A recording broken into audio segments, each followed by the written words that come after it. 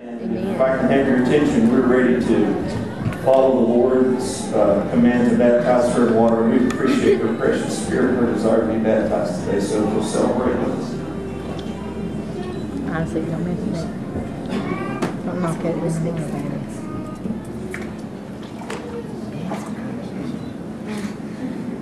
Turn back.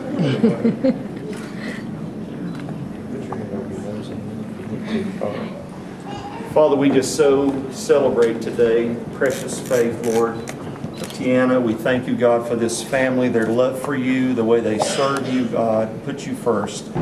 On this very special day of celebration of her baptism, Lord, we thank you for her faith, that the fact that it is the blood of Jesus has already taken care of her sins.